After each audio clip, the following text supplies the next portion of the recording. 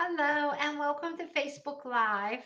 My name is Darlene Merkler and I'm with Inland Caregiver Resource Center. We're a nonprofit organization that offers free services for family caregivers and seniors. And I'm here on Facebook Live every Tuesday and Thursday with helpful hints and tips for family caregivers.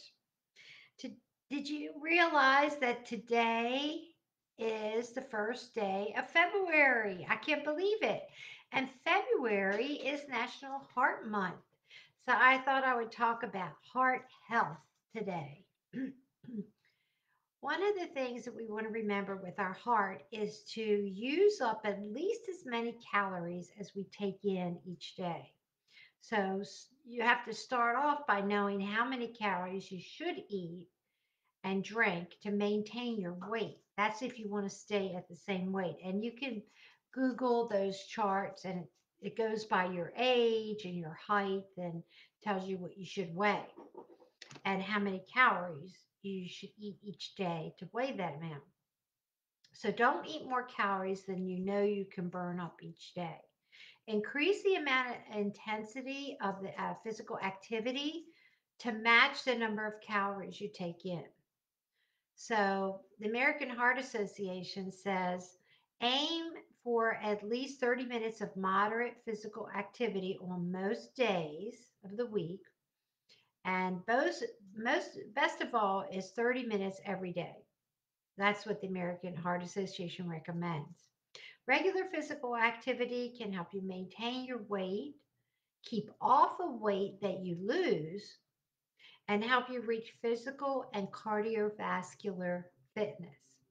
If you do at least 30 minutes at one time, if you can't do the 30 minutes at one time like me, you can add up 10-minute sessions throughout the day. So for me, I take my dog on a 15-minute walk 3 times a day. And that is really good because it gives me a break from the computer. I get outside, I get some fresh air, some sunshine, vitamin D, and my dog loves it. And it's good activity for me. And I walk for 15 minutes. So not everybody can do 30 minutes all at one time. If you want to benefit from lowering your blood pressure or cholesterol, the American Heart Association recommends 40 minutes of aerobic exercise of moderate to vigorous intensity 3 to 4 times a week. Now, what about nutrition? We want to eat a variety of foods from all the different food groups.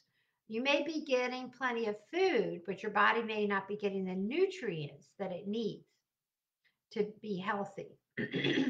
Nutrient rich foods have vitamins, minerals, fiber, and other nutrients, but are lower in calories. So, eating a variety of fruits and vegetables may help you control your weight, cholesterol, and your blood pressure too. So, to get the nutrients you need, eat a dietary pattern that emphasizes fruits and vegetables, whole grains, low fat dairy, poultry, fish, and nuts. Be careful on the nuts because they do contain fat. And on the fruits and vegetables, eat lots of different colors of those, a variety. And while limiting the red meat and sugary foods and beverages, that's one thing you want to be aware of. Many diets fit this pattern, and you can find them anywhere on the internet. But basically, I lost 37 pounds, and basically, that was just in the last few months. And basically what I did was I ate more protein every 2 or 3 hours. I was going for long periods of time without eating. And so eating every couple hours and make sure it's protein and avoiding carbs and sugar. And the Department of Agriculture and the American Heart Association have lots of diets that they can recommend. And also for people who have diabetes, they have recommendations for that. So we want to eat less of the nutrient poor foods. The right number of calories is easy to consume each day, the right number, but you could be using up your daily allotment of calories on a few high calorie foods and beverages. That's what I was doing. I was going for a long period and then I was just grabbing whatever was available. So now I plan it out each week what I'm going to have, and it makes a lot more sense when you plan everything out and you know what you're going to eat and you have the right foods in the house to eat. So you want to make sure that you're eating the right foods that have the right nutrients for your body to stay healthy. And limit foods and beverages high in calories but low in nutrients. Also, limit the amount of saturated fats, trans fats, and sodium that you eat. We have to get used to reading the labels on and the nutrition facts on our food because everything has so much sodium in it and trans fats. So the nutritional fact panel tells you the amount of healthy and unhealthy nutrients in the food or beverages that you're going to get ready to eat or drink. So as you make your daily food choices, base your eating pattern on those recommendations. Well, and here's some other tips to listen to for that. Choose lean meats and poultry without skin and prepare them without adding saturated and trans fats to it. Eat fish at least twice a day. Recent research shows that eating oily fish containing omega 3 fatty acids, for example, salmon, trout, and herring, may help lower your risk of death from coronary artery disease. So select fat-free, 1% fat and low-fat dairy products and cut back on foods containing partially hydrogenated vegetable oils to reduce trans fats in your diet. To lower cholesterol, reduce saturated fats and no more than 5 or 6% of your total calories. So for someone eating 2,000 calories a day, that's 13 grams of saturated fat. Cut back on beverages and foods with added sugars. I try to just drink water. I keep this by my my desk all day. Choose and prepare food with little or no salt because a lot of things already have salt in it. So to lower blood pressure, aim to eat no more than 2,400 milligrams of sodium per day. We have to really be conscious and pay attention to how much salt we're intaking. So reduce daily intake to 1,500 milligrams, and that's the most desirable because it can lower the blood pressure even further. And if you drink alcohol, drink in moderation. That means one drink per day if you're a woman and two if you're a man. And follow the American Heart Association's recommendations when you eat out. Usually, a lot of the menus have the heart healthy symbol next to the food that is heart healthy. And also watch portion sizes when you're eating out.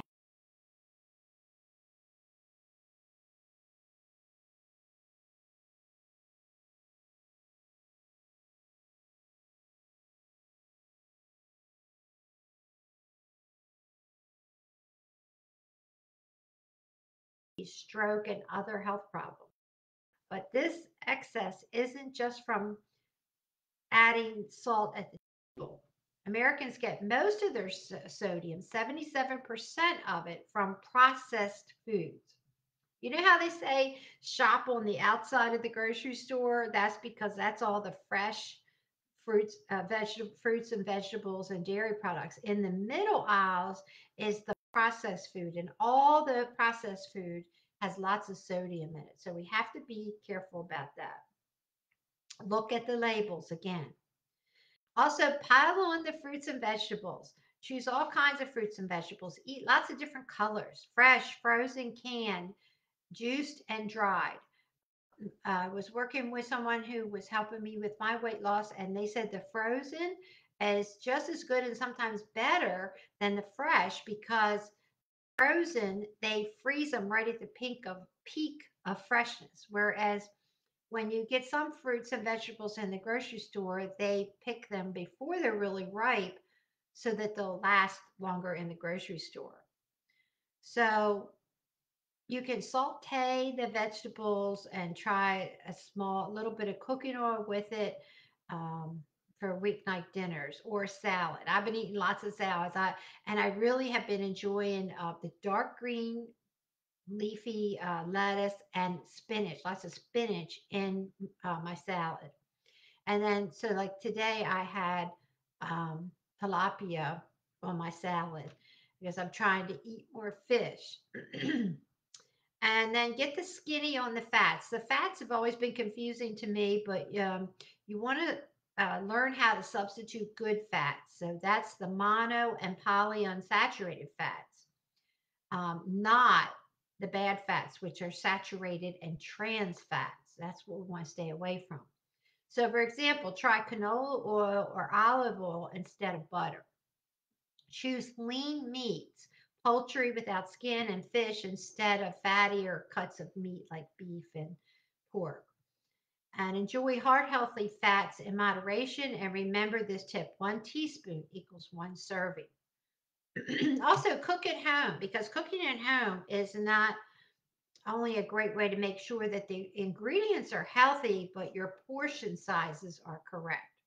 Try using a small salad plate instead of a big dinner plate as well. Then you feel like you're not skimping on the food. So, what about weight management? A lot of us, I think, during COVID, we've gained weight. So, we want to make sure that we burn more calories than we eat. Every good weight loss plan has the same two parts: food and physical activity. And the lady that I was working with told me that it's 80% of what you eat and 20% of activity. So the activity is important for your heart and for staying healthy, but the biggest part is what you eat.